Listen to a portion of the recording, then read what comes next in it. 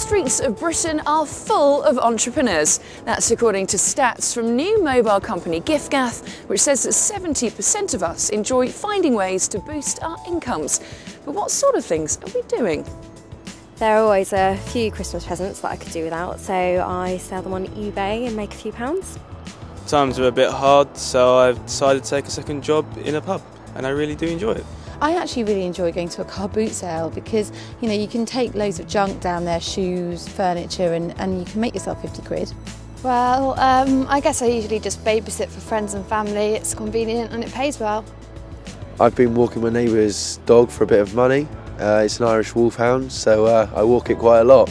The internet has, of course, made legitimately making money even easier. 44% of Brits now make extra money selling goods online. But this isn't the only reason behind our desire to become mini Sir Alan Sugars. I think Brits have always been entrepreneurial, but at this time we are more forced to exercise our entrepreneurship here because of the recession, the crisis, and because we can no longer rely on the traditional business model. In fact, organizations are laying off people. People have more time and they're forced to come up with ideas. So how can brands really make the most of our desire to make money? Well, 61% of us would like more loyalty incentives from brands, and 81% would like a say in how brands are run, and some are really picking up the baton.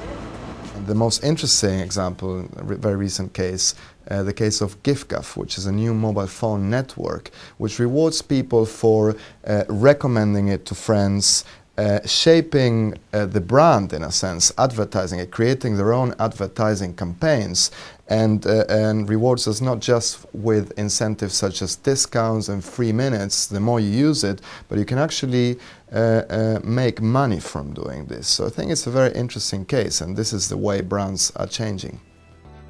One way you can save money on giffgaff is through tool hire. Simply hire out one of their tools for free, upload a video of your hire to YouTube, and they give you a year's free UK mobile calls, texts and internet in return.